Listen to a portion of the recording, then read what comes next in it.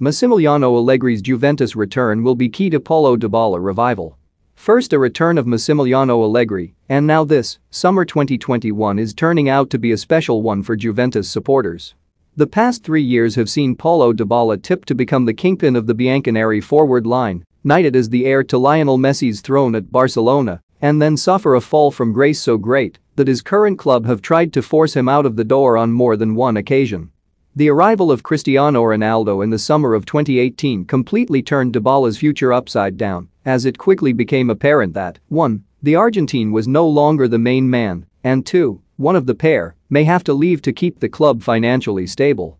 This €31 million a year addition meant contract talks with Dybala stalled and caused tensions and friction to grow between club and player.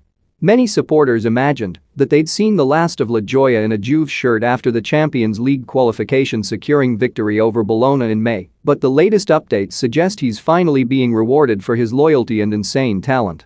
La Gazzetta broke the news on Saturday that I Bianconeri are ready to honor Dybala with the bumper contract he craves and deserves, sending out the clearest indication that he will become the star of their forward line, with or without Ronaldo.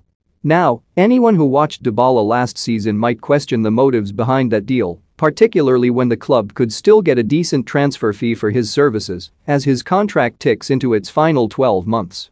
The 27-year-old managed only 4 goals and 3 assists in 2020-21, a far cry from the 22 goals and 5 assists he delivered in Allegri's final season at the club in 2017-18.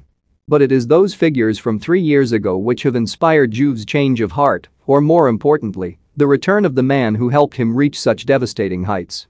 Allegri knew exactly how to maximize Dybala's endless potential during his time in Turin, transforming the star from a precocious and skillful trickster to a ruthless and clinical goal machine.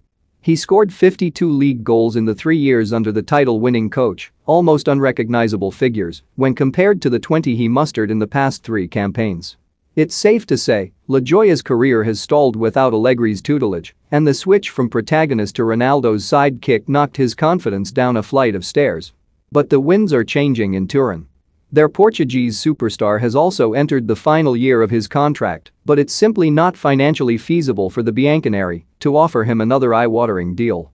That ship has sailed, and the experiment has failed. In placing renewed faith in Dybala, there is also renewed hope.